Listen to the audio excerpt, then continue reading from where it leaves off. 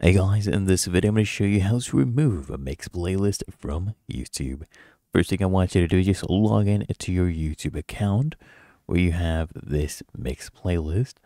And then I want you to come here on the left hand panel, click on playlists. So once you access your playlist, you will see under your mixes, right? You should see your mix or here as well. So here we have our mix playlist. I'll click here on mixes. Now what you need to do to remove this from YouTube, you first need to click on it, okay? Click on this playlist, and we're gonna let this play out, okay? Now, here on the top of this playlist, you'll see these three dots, right?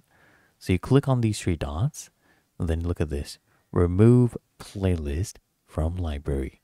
I want you to click on this, remove playlist from library, and remove from library. You can see that. Now if I come back here, left hand panel, click on playlist, that mix is no longer there. Really that easy. If you found this helpful, make sure you smash that like button and subscribe to App Mentor.